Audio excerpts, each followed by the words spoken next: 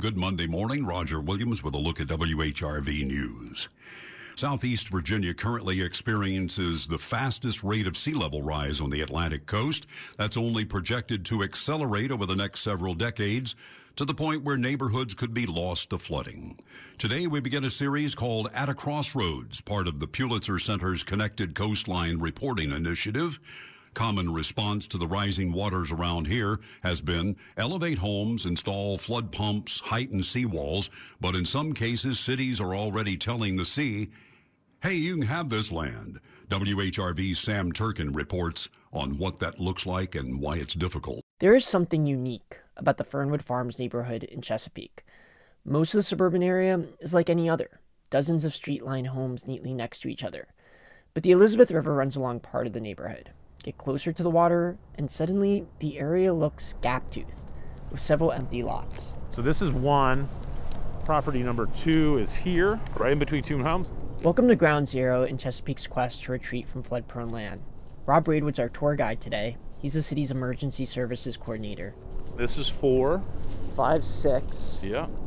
Once homes, they're now grassy fields. Some have signs along the street. No dumping, keep Chesapeake beautiful. This area used to be a swamp before the city developed it in the 1960s. Now, the water is taking it back. King tides a few times a year can turn streets into lakes.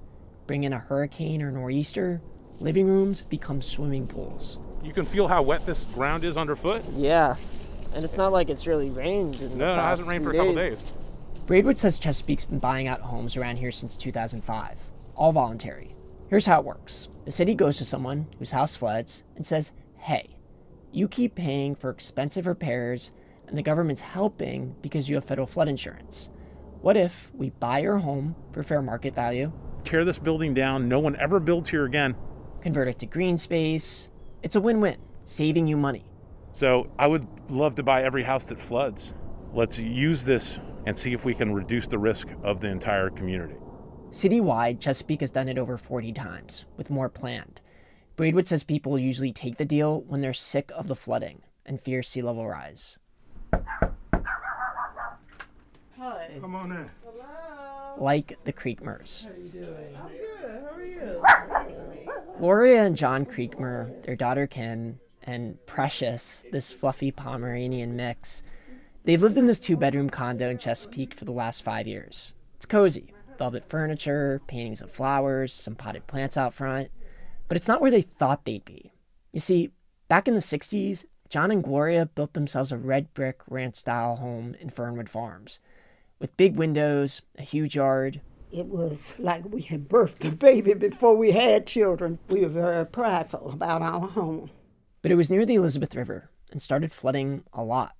They'd repair, then there'd be another flood, over and over again. It ultimately added up to hundreds of thousands of dollars in damages. Kim says Hurricane Isabel in 2003 was especially bad. There were fish and crabs from the river in our house. I just She fell cried. in a chair and cried.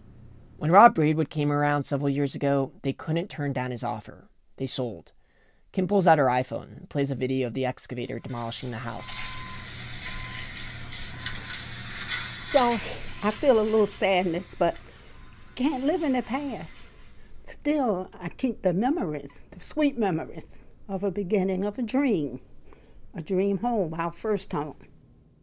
These decisions, retreating from flood-prone land, they've happened tens of thousands of times nationwide in recent decades. New York after Superstorm Sandy, Charlotte, Houston. It's up to the city or state to offer buyouts. The federal government can help fund them. In coastal Virginia, this has traction. Newport News has acquired nearly 80 properties, the most in the state. Virginia Beach and Norfolk have been slower to embrace it, opting instead to elevate vulnerable homes. But now they're planning for more buyouts, a key step, according to climate adaptation experts. Would you call yourself like a managed retreat cheerleader? Could I go with advocate? I've never been a big cheerleader. A.R. Siders is a professor at the University of Delaware's Disaster Research Center. She says, look, in some areas, other resilience efforts like higher seawalls could work. But in the most at-risk neighborhoods, it's futile. The National Oceanic and Atmospheric Administration forecasts sea levels could rise another 7 feet this century around coastal Virginia.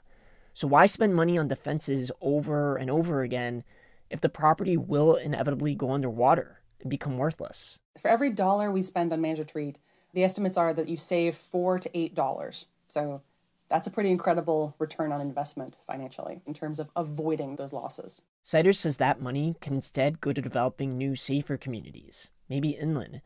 Still, there are several barriers to buyouts. Your house likely has to have flooded in the past, funding is limited, and it can take years to deal with government bureaucracy, a complicated process. So a number of programs describe people who are initially interested in the buyout, but then they stop being interested 6 months later. There's also politics. Some places don't want to do it.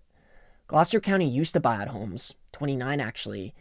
Then some new members took over the Board of Supervisors and ended the program in 2018.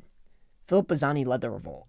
We don't want to get involved in any kind of real estate ownership. We don't want to do that. I'm a conservative libertarian, so I want the government to just leave me alone.